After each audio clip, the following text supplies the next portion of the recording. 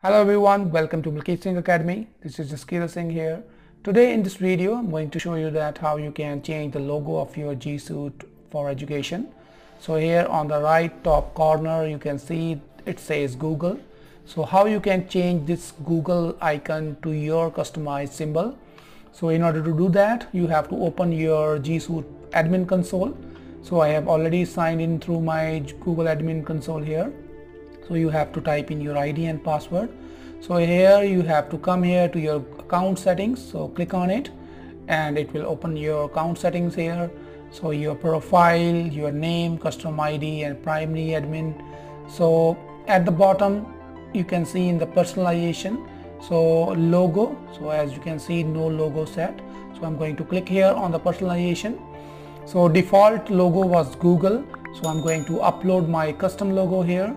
So click here, and now whichever image you are going to upload must be of PNG or GIF format, and its pixel must be 320 into 132.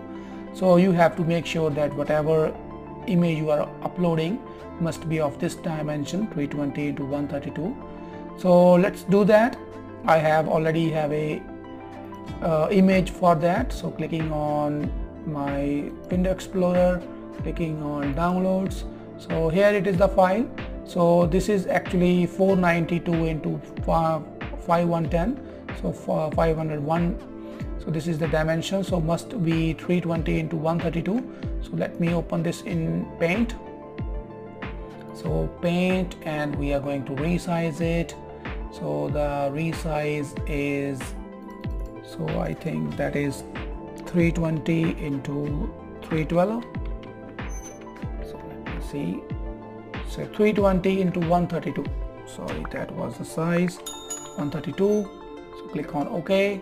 So that will be the size. Click on Save and click on Close.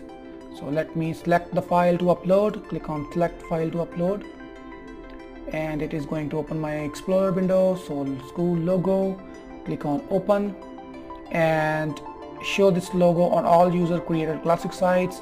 So maybe you can leave this alone and click on Save, and my logo has been changed. So it is going to upload that. So logo is updated. So let me open my window in the browser. So click on Refresh. So hey guys, you can see we have changed our logo of Gsuite for account. So thanks for watching this video. See you soon, and don't forget to subscribe. Bye bye.